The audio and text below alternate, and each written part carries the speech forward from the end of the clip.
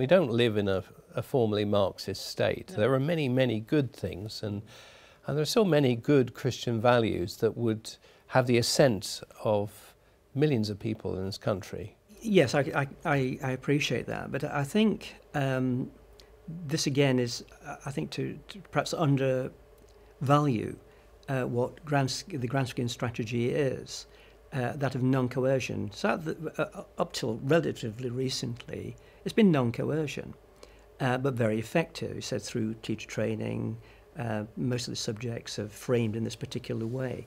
So people are actually being prepared to softened up, if you like, for a move from a non-coercion to a coercive situation. I think that's what we're moving into now. So you just think about it. Say the non-platforming business that's going on. I mean, who would have thought it that, for instance, Germaine Greer, you know, the Dion of feminism, is now declared to be a non-feminist because of her view on transgender. Same with J.K. Rowling. What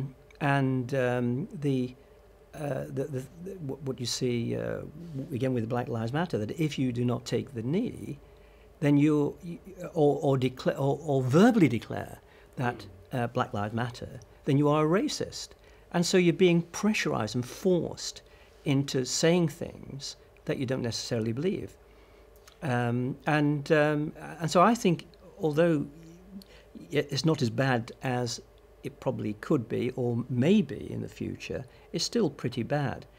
And although we have the sort of Christian roots there, I think it was Guinness said that basically we are now a cut flower generation, that the flower's being cut and we still got the petals there, if you like, and they're soft and colourful and there's a bit of scent as a leftover from the Judeo-Christian worldview, which is the basis of our society. But with the roots being cut, that can't last very much longer. And what's going to come in place? So what's happened to the church?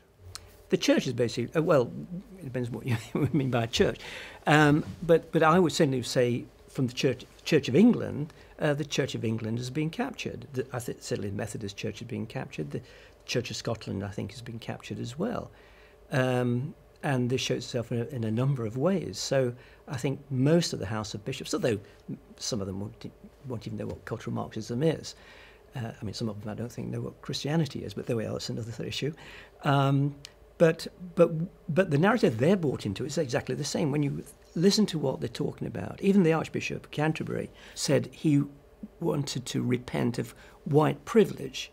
Well, white privilege, again, is part of the neo-Marxist narrative. The promotion of the gay agenda, for example, again, that flows out of this, inclusivity and all the rest of it.